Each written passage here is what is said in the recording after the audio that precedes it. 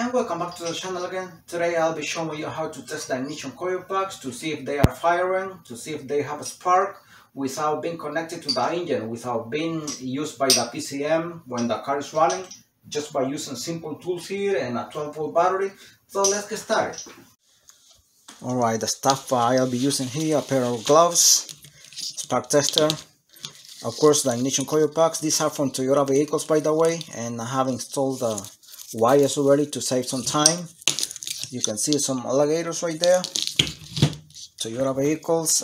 These ones are from Cadillac vehicles, but I will not be doing that in this one. In this video, I'm gonna be using this battery Type C Duracell. You can use Type D. Now these have 1.5 volt, so I have made a battery here from these ones. You can also do it from this one here. 3 batteries here. 3 batteries, they make about 4.5 volt. So between 4.5 and 5 volt, that should be fine, because that is the perimeter from the manufacturer in this case. This is another battery made from these ones here. So you can use whatever you want in this case. And of course the 12-volt battery right here, and it has to be very well charged. So always make sure that it's in very good condition.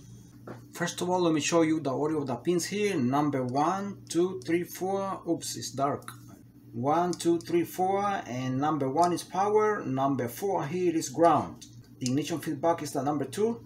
This one is the ignition timing, the number 3. So this is the order of the pins here, but I'll be showing you with more details in a little while and how I'm gonna be making the setup. Alright, here is the ignition coil pack as I'll be testing here, and this is the spark tester. As you can see, I'm gonna be putting it here, and I'm gonna put some tape here so you can hold it, and nothing will be here, nothing. We're gonna see through here if there is a spark or there is nothing. So let's see. Alright, as you can see, I already put some tape here to hold the spark tester and the ignition coil pack. This is body chap tape, by the way. Alright, number 1, as I said, it's going to here. This is the positive on the battery, and number 4, which is the last one on this side here, all the way on the left. I'm gonna be putting it here right now, just without being connected right now. Alright, number 2 here. Number 2 is going to the negative side of the battery, of the 5-volt battery. This is the positive, remember? See, I put some tape to hold it, because at the end I got a pulse on this side here. I'm gonna be pulsing with wire number 3, which is this one here, number 3, which is ignition timing. This is the last wire you connect, the ignition timing. Alright, once you're gonna start making the connections, connecting all the wires, just use gloves. Do not do this without gloves, because remember, the battery is very strong and it might hurt you. Just be careful, it might shock you, and then you're gonna be in trouble. Alright, this is number 4, ground. This is number 1, positive, remember. I'm gonna put it on this side so it can be seen a little bit better. Right there. This one is still with the same wire right there on the negative side, remember, the 5-volt battery. Wire number 2, pin number 2 on the ignition coil pack here. And this is the last you connect, as I'm saying, because you're gonna be pulsing here. Don't hold the battery, I mean this one specifically, don't hold this battery like that and then being pulsing here, trying to get spark from the ignition coil pack, because you can make negative or either positive on one hand and you can complete a circuit. If you make negative here and positive here, this battery is gonna hurt you.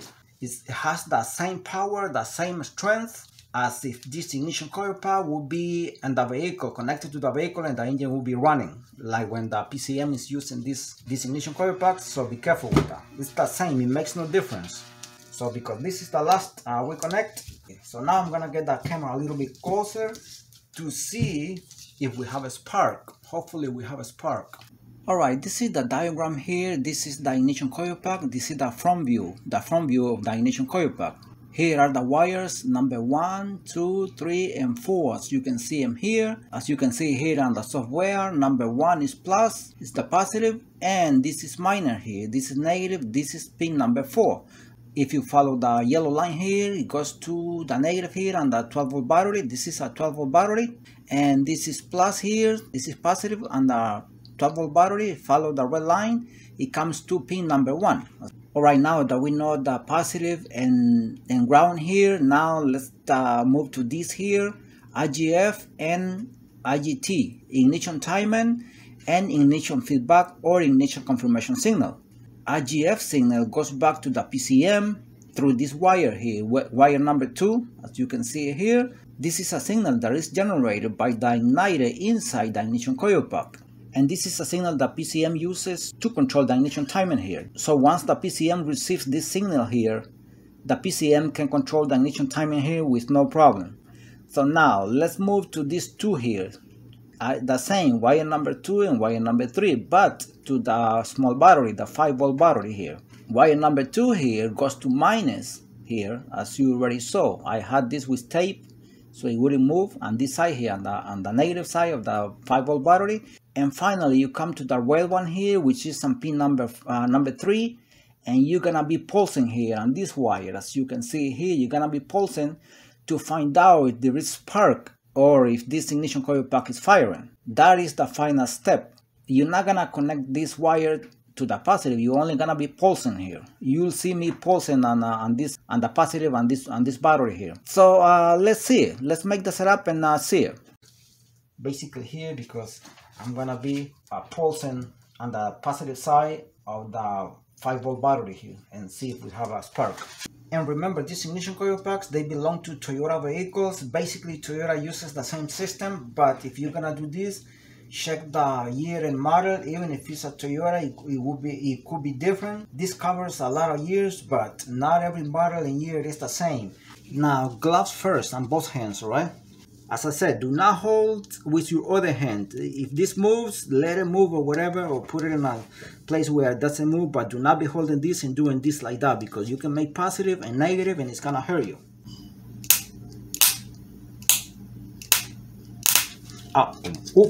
It hurt me a little bit.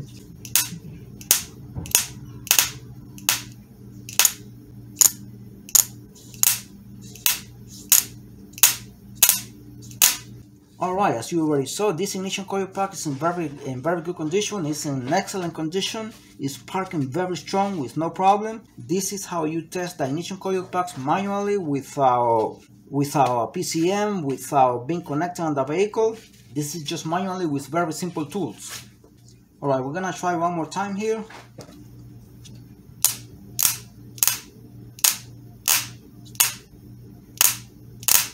Oops.